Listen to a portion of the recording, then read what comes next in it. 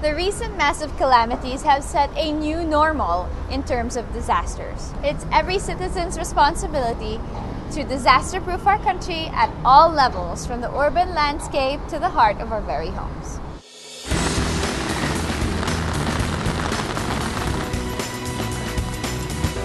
We're here today with a fellow star columnist of mine and architect and urban designer, Paulo Alcazaren, to talk about disaster-proofing buildings and architecture. Thank you so much for joining us today. Thanks, Steph. Well, you know, it's a really hot topic because now not only are there all these natural hazards, of course you have the climate, you have typhoons that we see and floods, but there's also earthquakes. So what do you think is the most important aspect? Why are there so many negative impact on the population of these natural hazards? Obvious answer is that there are a lot more Filipinos today than even 20 years ago, and generally a lot of our cities are already disaster prone. So what we need to do is really to be able to build homes and structures that are safer, because the expanse or the reach of disasters now are more widespread. The overpopulation of urban centers aggravates the pollution situation and at the same time puts more people in high-risk areas during disasters.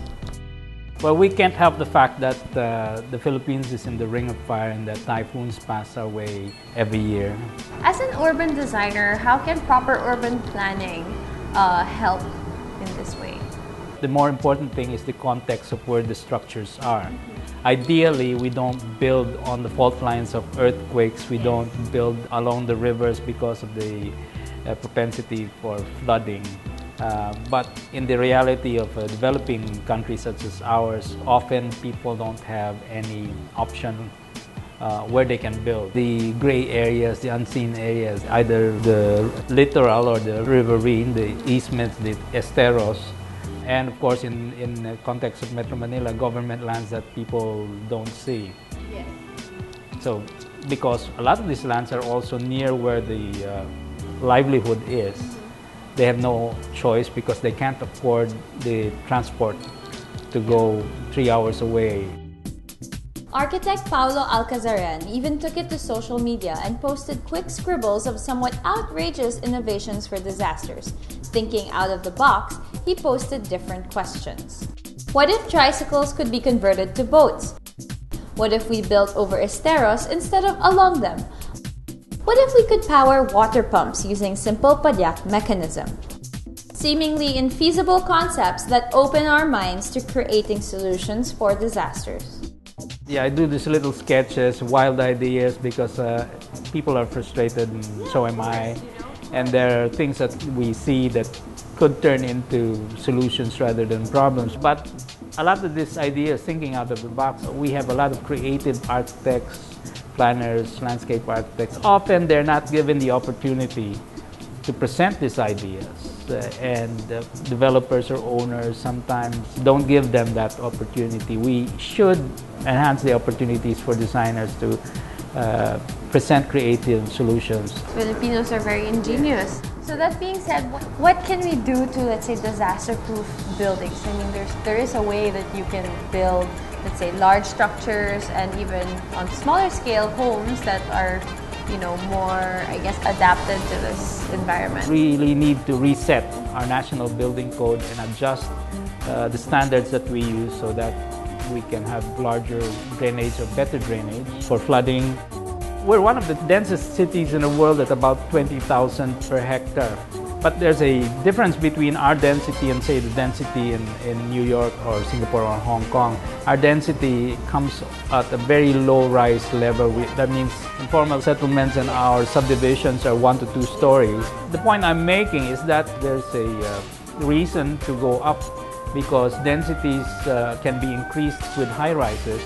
And in fact, high-rises are less prone to some of the damages of earthquakes and of course flooding if you're elevated from the ground. Because if you're a taller building, you sway with the earthquake. And efficiencies can be achieved by piling apartments or homes atop each other. There's a point at which we have to rely on government or larger forces to fix our infrastructure, our drainage system, metro drainage system has to be addressed. The very first thing I would do is not physical, it's not design, it's governance. Some say that we can't do anything because we lack political will. But the fact is, we have 17 political wills. So that's the big problem. It has to be a more concentrated effort. It has to be a coordinated effort. Pollution does not stop at borders. There is not one body that oversees or coordinates all of this in terms of building. If you go to any of the 17 LGUs, the zoning ordinances are all different. The floor area ratios are also set, which by the way is always negotiable. So there is no rational framework for development that will ensure that we're all safe, but we have to do it. Fixing the urban framework would entail a lot of work and time, but citizens may take proactive measures to disaster-proof the very structures they live in. What about specific measures people can take when building first tall built structures, and then of course personal more homes, and what are the measures that we can take? It's the type of roofs that now must be built is something that covers on all sides. So it's the four corners that slope down instead of just the simple roof that you see in a lot of developments. That slopes down on all corners. So the safest thing to do is to double up what normally you would put to hold the roof material down. Make sure it's sturdy, because I'd rather you spend more on the roof than anything else, because that's the one that keeps you dry. Finding a good architect and engineer to make sure that the building is safe could be a matter of life and death when disaster is concerned.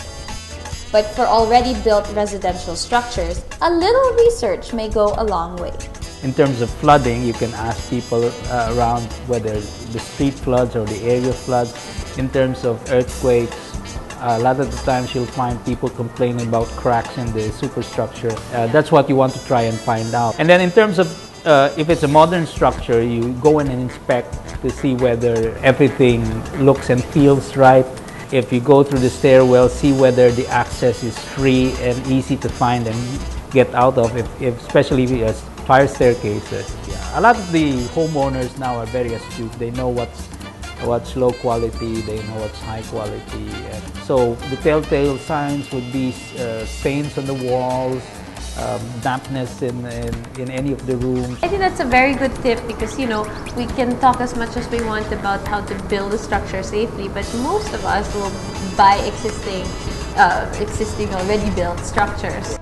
The bottom line, reducing risk hazards is now something that every Filipino should be concerned about, as disaster knows no boundaries. It's not a class problem anymore. It's really everybody. Yeah. Climate change does not discriminate. No one is safe, so everyone will be affected. Thank you so much for your time. I think we covered a lot. The Philippines' geographic location and climate change makes our country extremely vulnerable to all types of natural hazards, such as massive earthquakes and hard-hitting typhoons. This ultimately raises the question, how can we possibly disaster-proof ourselves?